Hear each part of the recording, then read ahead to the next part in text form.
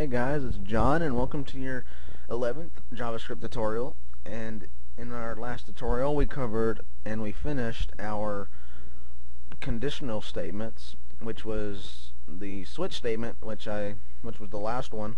And now we're going into something different, and we're going to deal with pop-up boxes. And there are three types of pop-up boxes at least. There's an alert box, a confirm box, and a prompt box. We're going to go over alert and confirm box first, and prompt box in another tutorial if I don't have time. But let's go ahead and begin with alert box. What an alert box is, it's used often if you want to make sure some information gets through to the user or gets through to the person that you wanted to get to. When an alert box pops up, the person that gets the pop-up, they have to click OK on the pop-up box to proceed. So the basic syntax for alert box, usually between the two script tags, and if you haven't already, go ahead and put your HTML tags, your header tags, and your body tags, some like similar to mine, so you know what I'm doing and you can follow with me. But I put a space in between the script tags because that's what we need to do. So I'm going to put one more space, and the alert box is alert, basic command, and in parameters you can type in whatever you want. I'm going to type hello, and we'll save it, and we'll run this in our Firefox browser.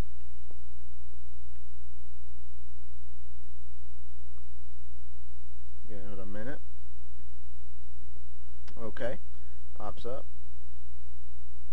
And of course you see we get the pop-up box, and it does say JavaScript application on here, and it says hello.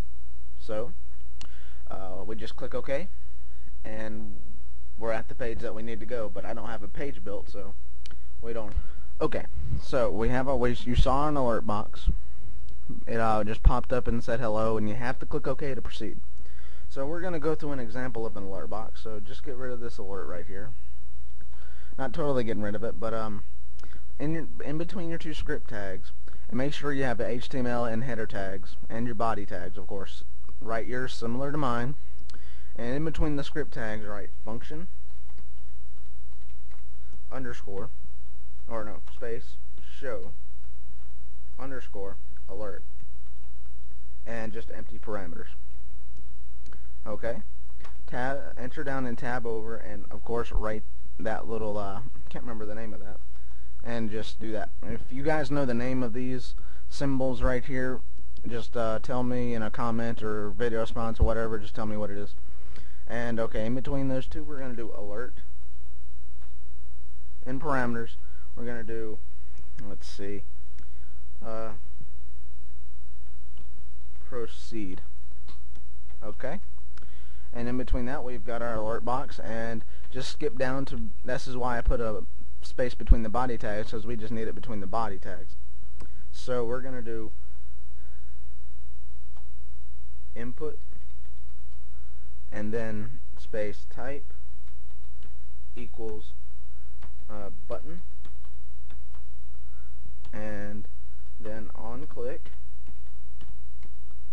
equals show underscore alert, and empty parameters again, then value,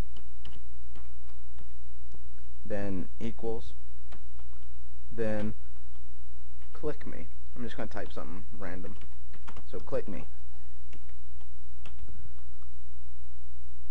So, and then we'll put space after the quotation, and then we'll do a / and in that bracket. And now we're done with this, so go ahead and save it. Whoop. And go to run, launch in Firefox or whatever browser you're using. Doesn't have to be Firefox. And as you see, we get the JavaScript application hello and OK.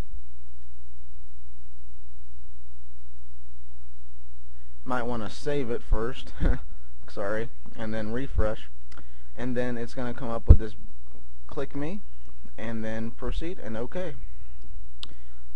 all that is a button. Well, it's supposed to be. All you have to do is just click it, and then you get to proceed. So that's an example of a alert box, and I'm just going to cut this tutorial short. So in my next tutorial I'll do confirm box, and then after that I'll do prompt box. So thank you guys for watching this video, and I'll see you guys in my next tutorial.